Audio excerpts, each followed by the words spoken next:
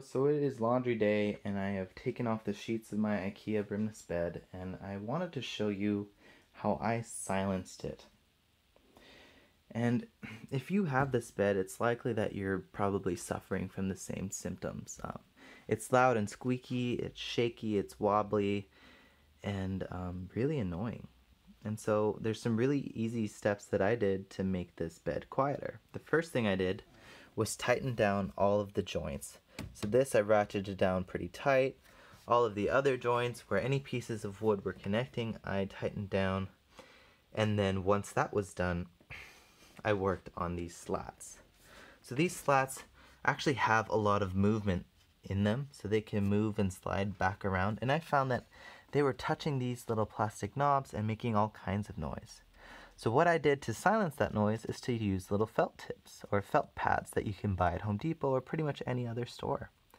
And then, in addition to that, I got smaller little dots of felt tips and placed them on all of the corners of these slats.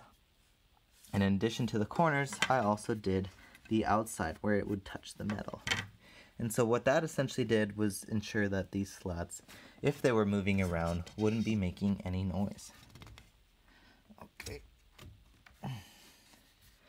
Alright, so that's one thing that I did.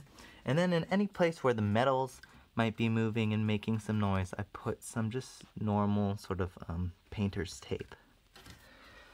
And then one other spot where I put some felt pads is in the center here, where this metal bar, if there was enough weight on it, it would bend down and actually touch this wood.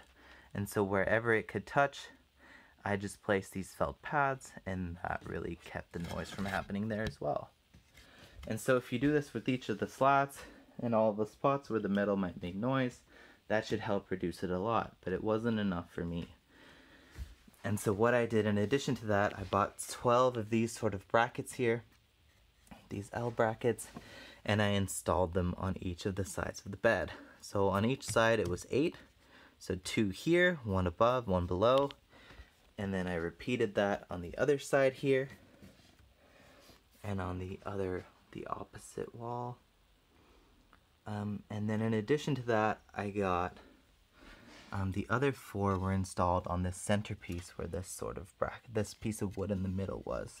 And the way I did it is I placed 1 L towards the bottom, and then on the other side I placed it at the top. So I can show you that. Yeah, so there it is on the top. And then I did the opposite pattern on the other side of the bed. And that really reduces all the movement, and this thing is like really sturdy now. And in addition to all of those steps, I also put some felt pads towards the wall where the bed was connecting and making noise here. So on the inside here, you'll see all these felt pads, and these run the entire length so that wherever this bed would touch, if it could rock, it would not make any noise. And that's pretty much it. After putting all this together, it took about maybe 3 hours to do the actual work, drill holes, and then actually put those screws in. But once it's done, you'll be pretty happy. Anyway, I didn't find a lot of videos on how to do this with my specific style of bed, but I hope this helps you. Alright, good luck. Bye.